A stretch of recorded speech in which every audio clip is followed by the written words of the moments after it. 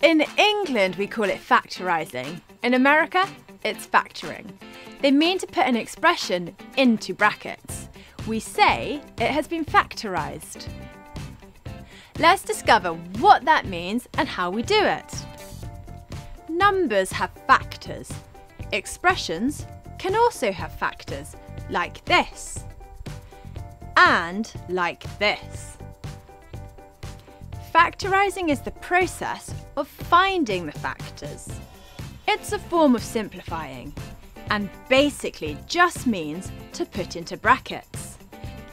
Then, if we multiplied our factors together, we'd get back to 6x minus 12. Factorising is just the opposite of expanding brackets. Expanding gets rid of the brackets. Factorising puts into brackets. To factorise, we look for the highest common factor of every part of the expression, which was 3 in this example. So let's have a look at another example. What is the highest common factor of 12x and negative 8? 2 goes into both, but it's not the highest. We want the highest common factor, which is 4. So take the 4 outside of the bracket, as that's the highest factor.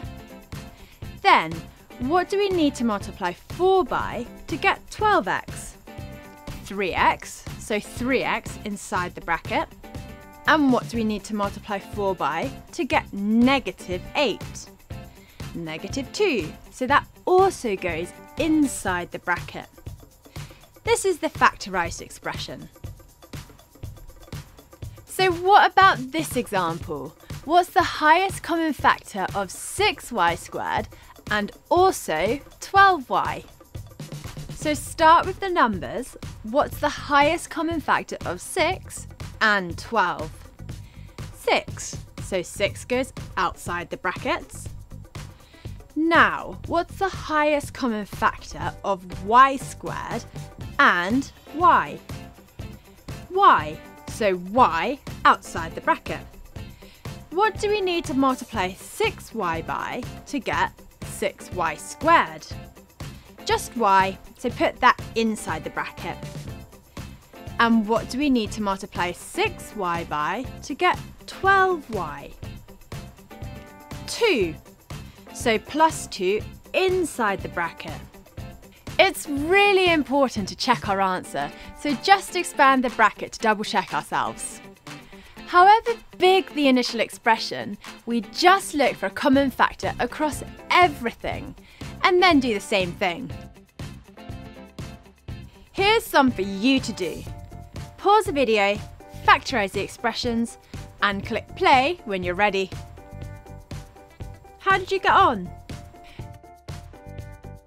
So we've now discovered how to factorise into a single bracket. We can also factorise into 2 brackets, 3, and many more. We'll discover how to factorise into 2 brackets in another video, and also something called the difference of 2 squares.